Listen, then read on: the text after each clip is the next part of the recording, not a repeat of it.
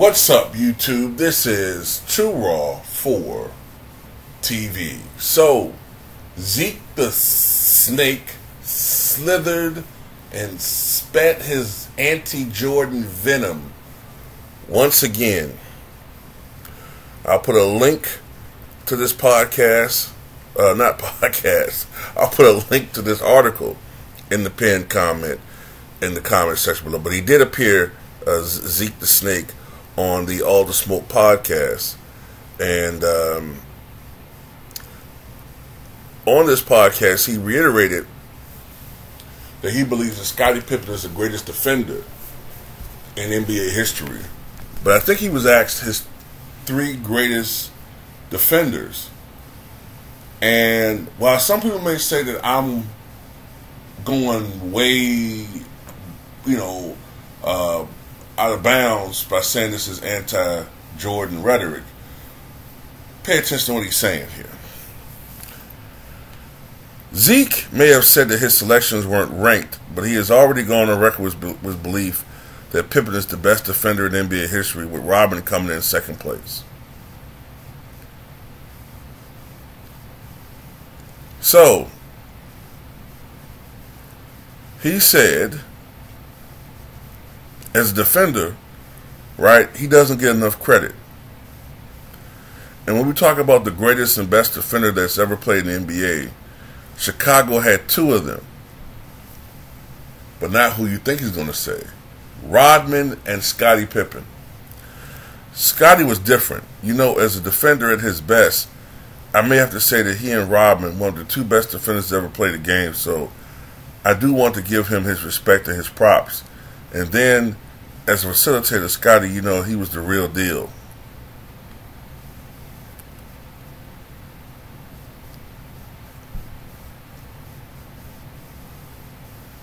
Then, he's talked about how the third guy would be Akeem Olajuwon. That's his top three. Pippen, Rodman, and Akeem.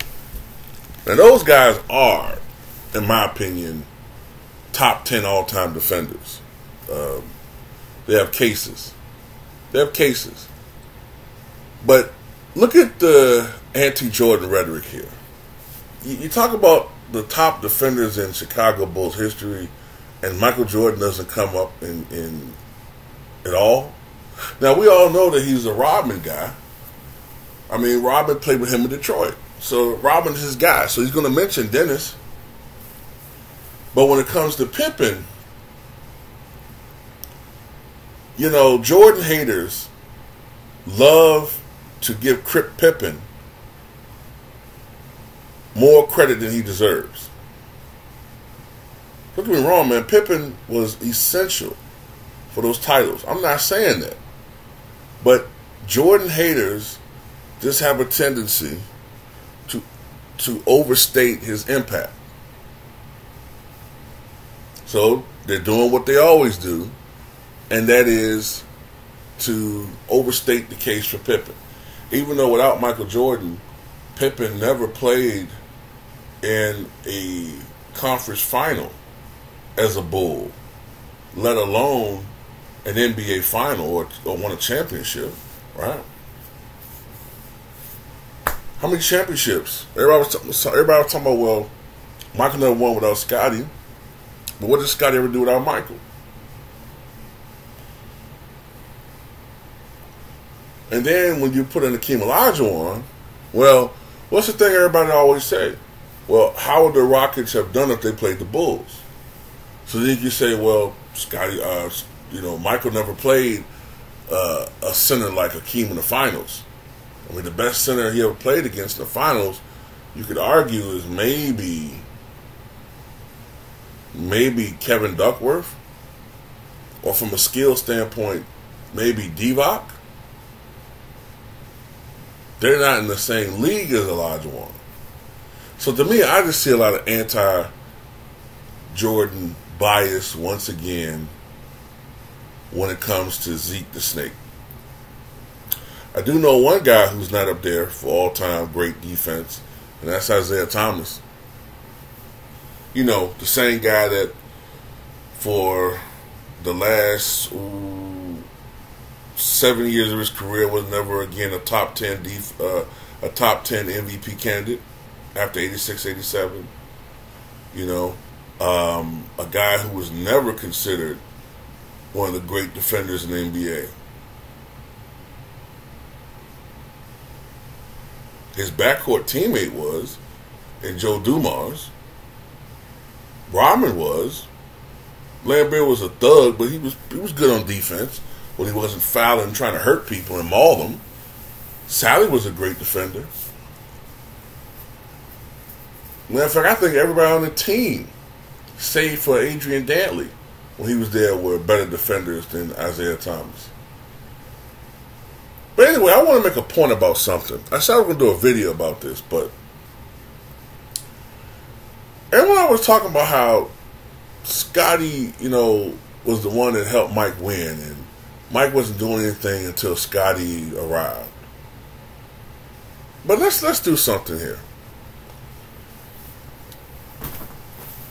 Isaiah Thomas got in the NBA, what, 81? Right? Now, when did they finally play in a conference final? 87. 87, right? So that's 6 years. That's 6 years, right? You get in the league in 81.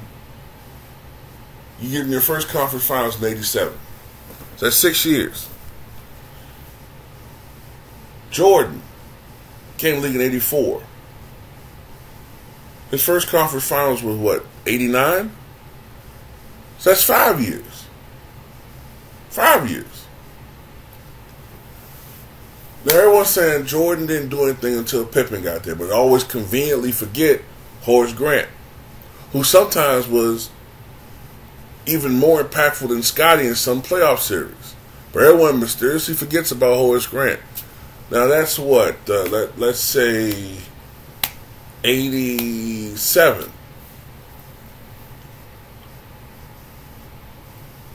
87. But they don't get to an NBA Finals until 91. That's 4 years. Now, those first few years when it was the Isaiah Thomas show, although they did have Kelly Tripucka and Grant Long, I get that. But they were a middling team. As I've always said, what really changed it for the Pistons? I'll tell you. The drafting of Joe Dumars, which was 85. The drafting of Dennis Rodman and John Sally. The acquisition of Rick Mahorn. And the trade of Adrian Dantley from Utah. All these things happened in 85 and 86. And what happens in 87? They're in the fucking conference finals. But nobody likes to bring that up. Everybody was talking about Jordan ain't do nothing until Pippen started winning.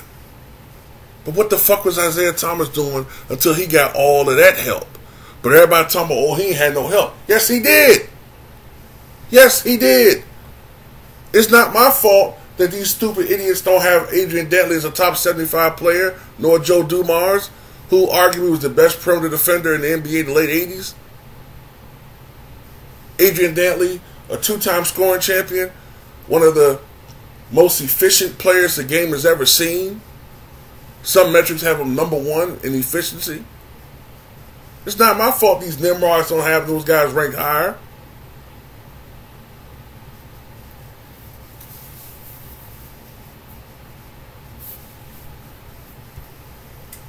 Let's look at Kelly Tripucka for a second. That name probably don't even ring a bell with current fans. Who the hell is that dude? He's like a bum. Oh, a plumber. Well, that plumber averaged 17 points a game. 36% from downtown. That's pretty damn good for a guy that played in the 80s, right? That plumber, the first 5 years of his career, averaged 21.6 points, 48% shooting from the floor, 33% from downtown in an era where three-point percentage was usually around 26%, and 83% from the foul line.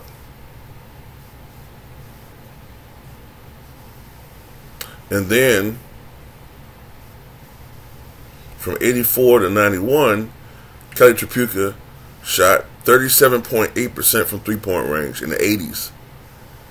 He became more of a contributing player later on in his career. Let's look at Grant Long.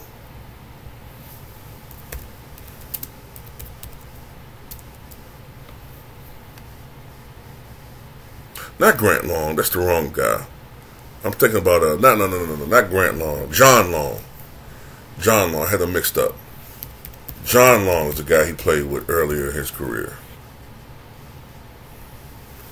John Long played a long time, 18 seasons.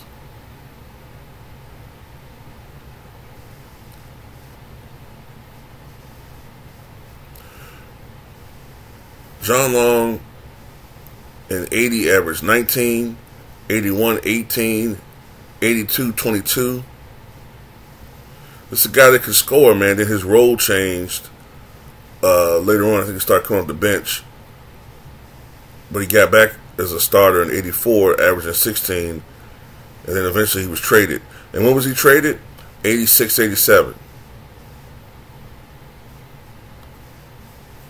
So this guy Isaiah had a guy, and Kelly Tripucka was putting up 20-some points a game. John Long averaging between 18 and 22 points a game. And you got Isaiah Thomas. Jordan didn't have that. Not when Pippen and Oakley and Grant was there. So what took Isaiah so long?